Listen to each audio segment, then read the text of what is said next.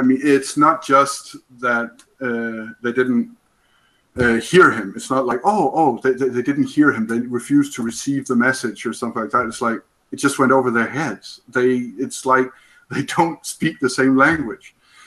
He starts that entire comment by a longer discussion with David Axelrod about LA and Washington, D.C. Being the only two cities he knows of that are so much in their own bubble of importance that they think that the way things are there is the way things are everywhere. That